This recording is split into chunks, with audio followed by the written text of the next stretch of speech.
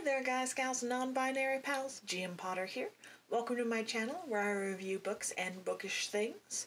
I post on Thursdays. I'm pretty good about posting on every Thursday, and then the first and third Tuesdays. Although in April, I'm planning on having a video every Tuesday up, so come along for that journey. If you like what you see, please consider subscribing. And today we are going over, let's get it out of the light, Séance Tea Party by Ramina Yee, and let's get into it.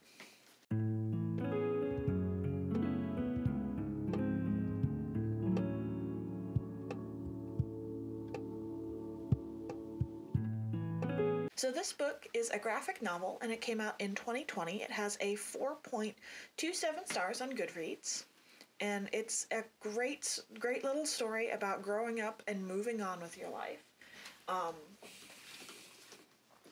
And the art, can I just talk about the art? The art is so cute. Like, it is absolutely adorable. And in the back, like, we have the acknowledgements and a little blurb about the author, and then we have concept art and who the characters are and her process for drawing, and she gets into what she uses, and like, it's just, it's so cute. So our main character, Laura, isn't ready to grow up and put away childish things.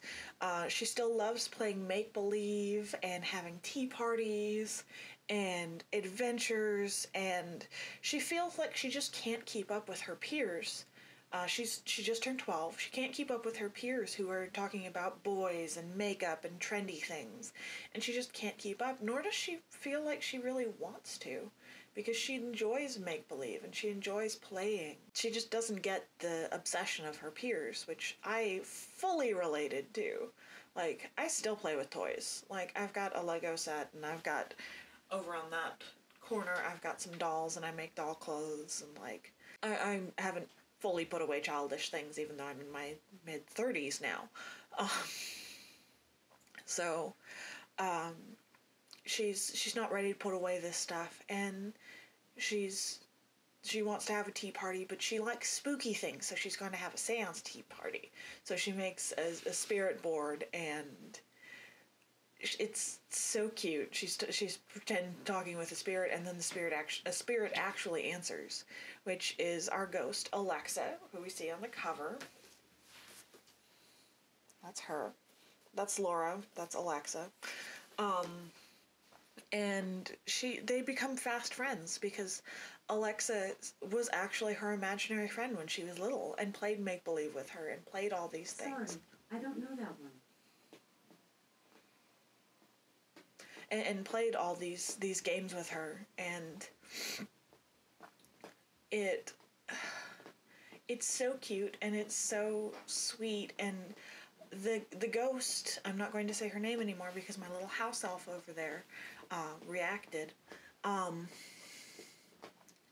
The ghost isn't bound to one temporal location, and so she can go with her to school, and while Laura goes to school, the ghost goes and plays at the local elementary school and becomes an imaginary friend to the grandson of one of the kids that she was friends with when she was alive back in the 70s, which is heartbreakingly sweet.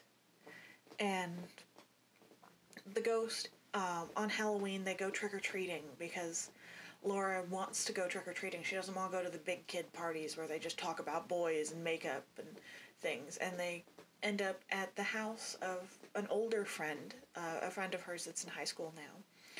The friend invites her in and is like, hey, come hang out with us. And the ghost encourages her to step out of her comfort zone. Just a little, just try it. I'll be right here with you. And she finds that she actually enjoys it, and she does have things to contribute, because they're telling ghost stories, and she's like, it's not a ghost story, but like, this is a supernatural phenomenon, and they're entranced, and like, they hit it off because they like spooky things too, and like, she has more in common with her peers than she thinks she does. And little by little, she starts to put away childish things and grow up. And the ghost encourages this, but it also... I don't want to spoil it because the ending is so heartfelt and so... It's like a little water bottle right here, a little hot water bottle right here for your heart. And I love this book. I'd give it 4 stars. It's a young adult book, but as a grown-up, I thoroughly enjoyed it. There are some things that felt a little rushed in it, and a little... Like, there were some things that never fully got explained in the supernatural aspect, and I'm like, I want more. Like, that's the only problem I had with this book, really, is that I wanted more. Like, it felt like she was... Like, the author was told that this is the page length that you have to have because this book is for children, and there was more to the story that she needed to tell us, which is not a bad problem to have. It's just I wanted more.